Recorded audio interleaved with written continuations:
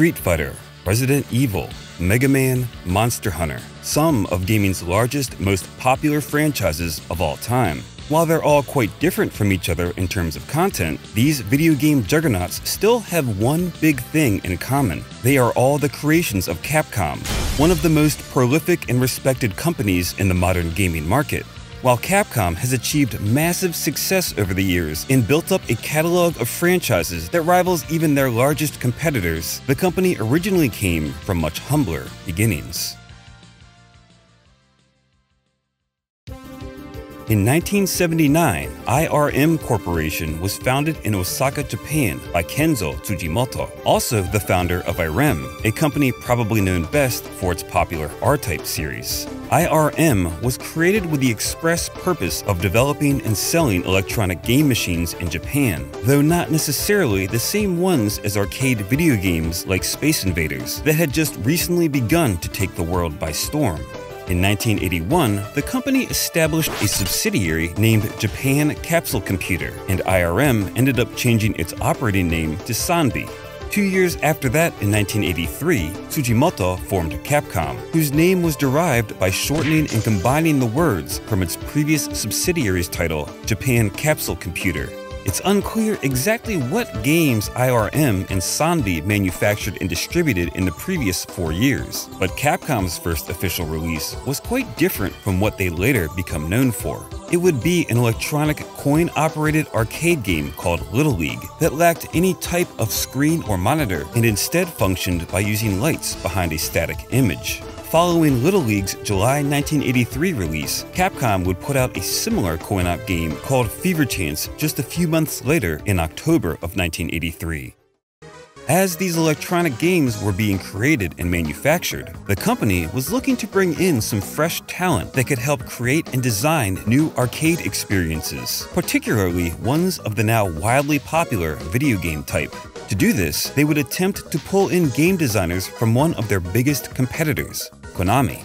Konami had found great success in the arcade space with huge hits like Scramble and Frogger that proved just how capable and talented many of their designers and programmers were.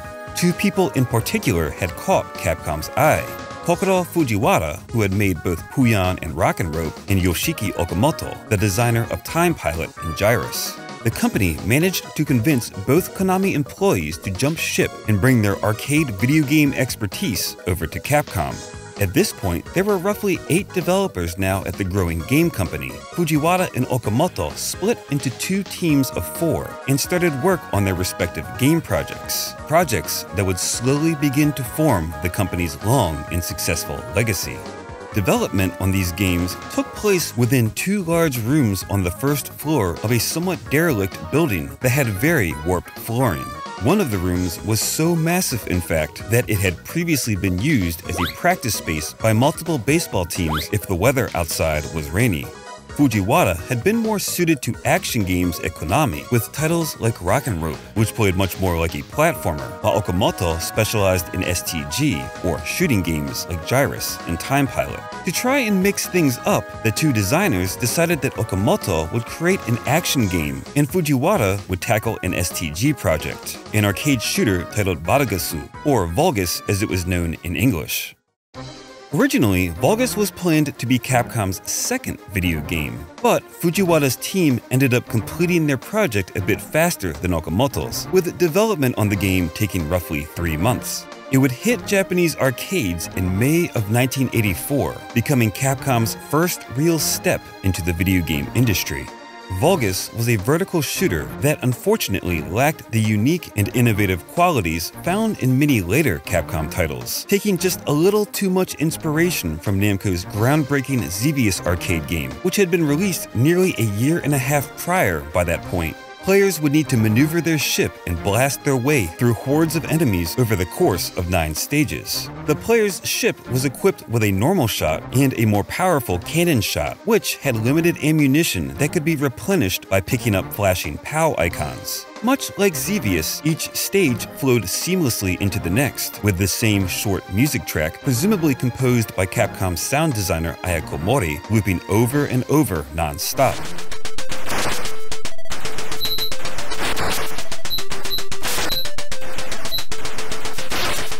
Even though Vulgus wasn't the most inventive experience, that didn't mean it wouldn't bring anything new to the table. The arcade title introduced a unique mechanic where certain items would appear on screen that affected enemies and their behavior. The S item raised the speed of all enemies, the D item boosted enemy firepower, and the E item increased the amount of enemies appearing on screen. These items would continue to power up and bolster all enemies until they were collected by the player, negating their effect. Ultimately, Vulgus didn't reinvent the wheel and had a tough time standing out in a genre which was becoming very crowded at this point, but it still provided some smooth and enjoyable gameplay that would make Capcom's 1984 debut into the video game market a financial success.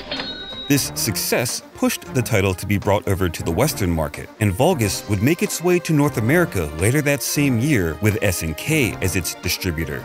Vulgus never received any sequels, though one was announced for the Famicom/NES in 1988 under the title Neo Vulgus in Japan and Titan Warriors in North America. Neo Vulgus' development seems to have reached completion, but it was strangely cancelled last minute by Capcom for unknown reasons. Thankfully, the game has been preserved, and a fully playable ROM of the North American version, Titan Warriors, can be easily found around the internet. Over the years, Vulgus has gone on to be included in many Capcom classic game collections, and has even received some playful references in more recent titles. The arcade shooter also introduced Capcom's signature Yashichi that would be featured as a recurring item in countless of their later games for decades to come, though its initial appearance in Vulgus was that of an enemy. After Capcom's debut title hit arcades, the company's second video game wasn't too far behind.